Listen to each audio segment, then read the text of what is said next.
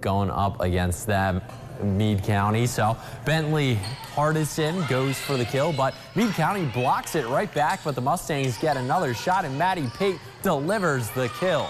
Meade working it around and goes for their shot, but it's going to be saved by Abby Harris. Lexi Dearmond sets it up again, and Pate gets the kill shot. They're down by 3. The libero, Marley Laycock, smacks one just over the net, and the Waves can't come up with the point. Mustangs.